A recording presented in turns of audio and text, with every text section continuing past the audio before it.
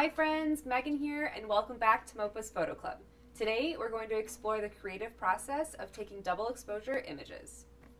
A double exposure is a technique that layers two different images together to create one photograph. A double exposure can create a surreal image, and the two photographs work together to create a new meaning.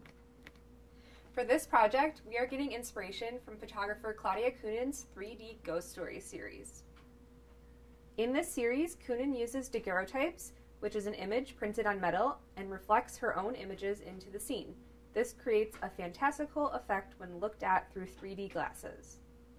For this project, we are going to create our own fantastical images by taking double exposures using the Blend app.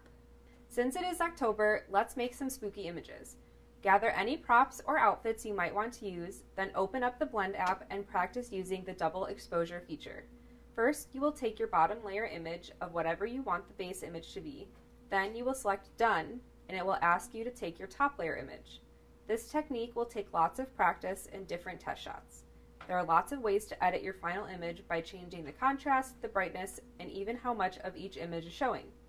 Test out adding spooky props over top a selfie, or add fun texture to a seasonal decoration.